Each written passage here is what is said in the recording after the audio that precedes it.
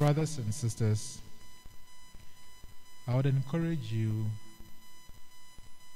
that if you have not done so already, before you go to bed, take today's gospel reading again and read it prayerfully and slowly.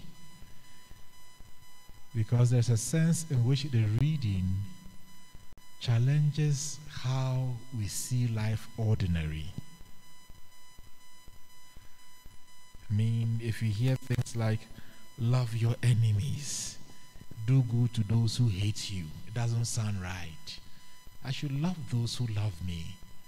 And if you're not good to me, why should I be good to you? But the Word of God always challenges us to be like Christ Jesus. So I want you to go back home. Take today's reading from Luke chapter 6, verses 27 to 38, and read it again prayerfully. And pray that you can put this into practice. This afternoon, my emphasis is on the first reading. As Paul writes to the Colossians and gives them the tidbits for Christian life, he tells them, be thankful. And he doesn't say it only once, he says it in 3 different ways. Always be thankful is the first one he says. Then he says, with gratitude in your heart, sing psalms and hymns and inspire songs to God. That is the second way he frames it.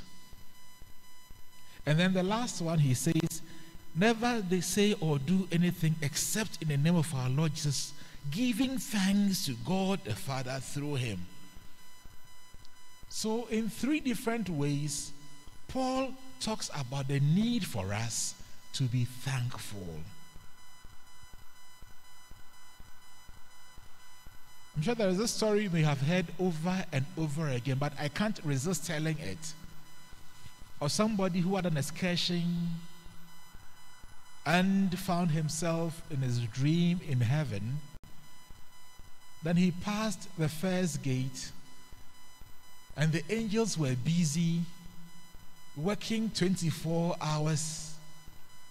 So he was curious and asked, what is happening here? And the response was, oh, the angels are sorting out the petitions and the prayer requests that come from earth. He said, oh, okay. Then they went to the other room, and the angels there were sleeping. There was little work to be done. So he asked, why are they sleeping? And he said he was told, this is where they sort out the prayers of thanksgiving that comes from the earth. And because there are so few, the angels here don't have work to do. My dear friends, are we thankful to God enough? Just look at when you go into prayer. Do you spend time thanking God? And as Paul will tell us, we can do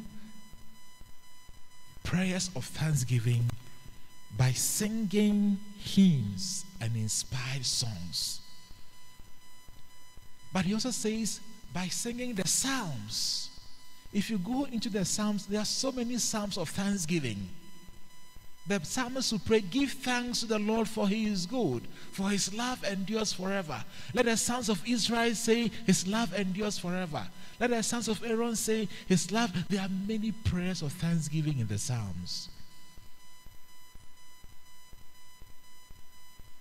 So we can use music, we can use the psalms, we can use vocal prayer, but praying prayers of thanksgiving. And be thankful. It will interest you to know that that was one sentence on its own. Always be thankful, full stop.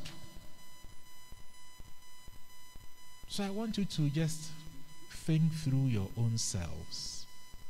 Am I thankful enough? There could be two reasons why we will not be thankful enough. One is to take whatever God does for us for granted, thinking it is our right. But friends, before God, we only have privileges. So never take anything you enjoy for granted. Be thankful. The other reason is also could be that we think that God should do more. And because God should do more, we don't appreciate what he has done. God, our human desires are not always satiable. But friends, it pays to be grateful for what God keeps doing for us.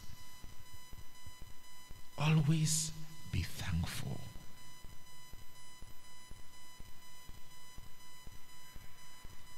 Let your thanksgiving be many and your petitions few.